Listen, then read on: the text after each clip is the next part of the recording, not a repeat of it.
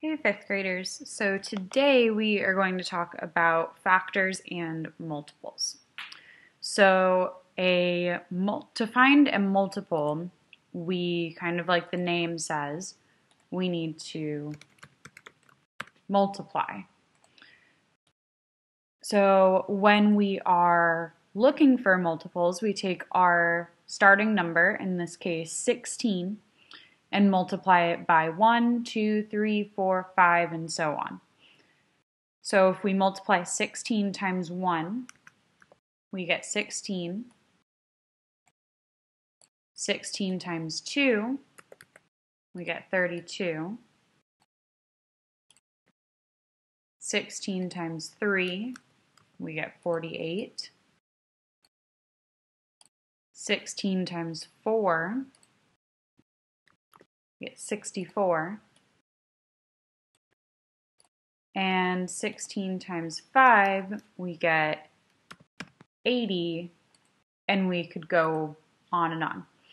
Because there are a multitude of multiples, meaning there are infinitely many multiples, right? We can go on forever and ever and ever.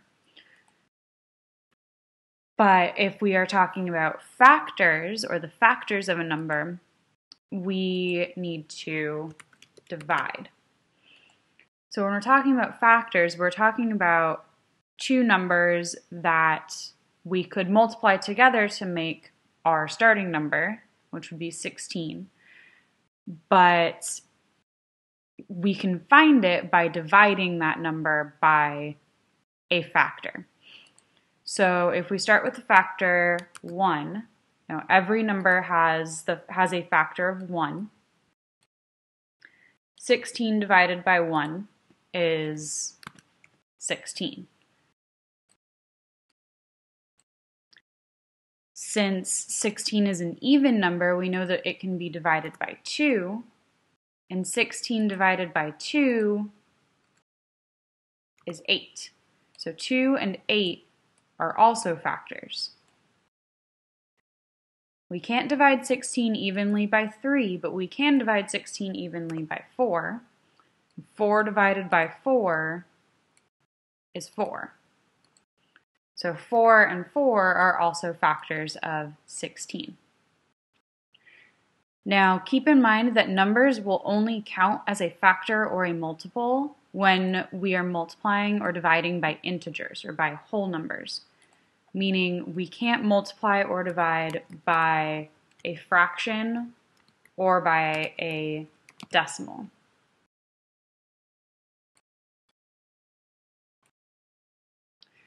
Another thing to note with factors is that there are a fixed number of factors, meaning there is a limited number of factors for every number, right? It's not infinite like it is with multiples.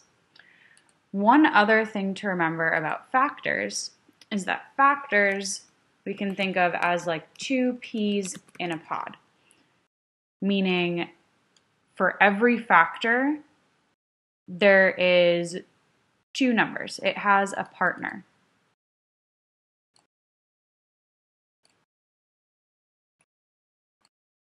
Let me try to make this a little bit easier to see. There. So every factor has a partner. They come in pairs of 2. Right? Factors always come in pairs. Now, let's take a look at a couple of examples. So, list all the factors and the first 4 multiples of 72. So, let's start with the factors of 72. So, we know we have 1. Oops, let me get rid of this. We know we have 1 and 72. Since 72 is even, we know it has a factor that's 2. So 72 divided by 2 is 36. We also have 3 and 24.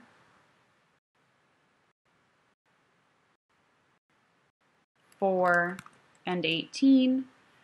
We know that 72 can't have a multiple or can't have a factor of 5 because it doesn't end in a 5 or a 0. We also have 6 and 12.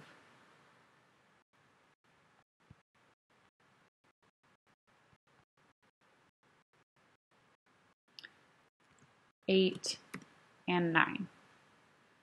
So these are all the factors of 72.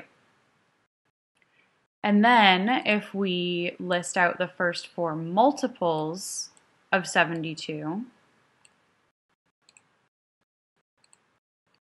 so that means that we'll multiply 72 times 1 and have 72. 72 times 2, which is 144. 72 times 3, which is 216. And 72 times 4, which is 288.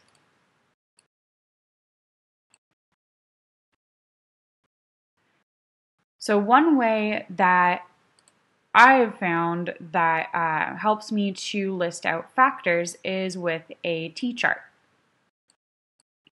So that would look kind of like this.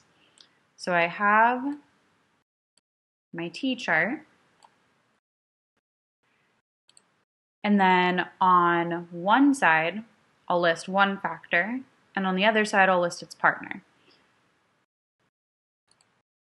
So if we have list the factors of 45, I know we have 1 and 45.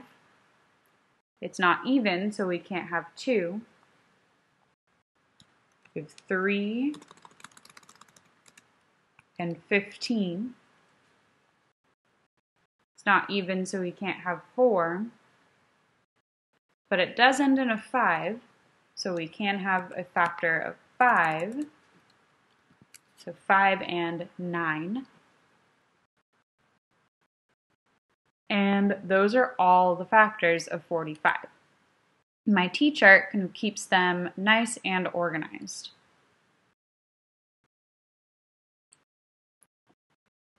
And then list the first 5 multiples of 8. So again, we start with 8 times 1, and then 8 times 2 is 16. 8 times 3 is 24. 8 times 4 is 32. And 8 times 5 is 40.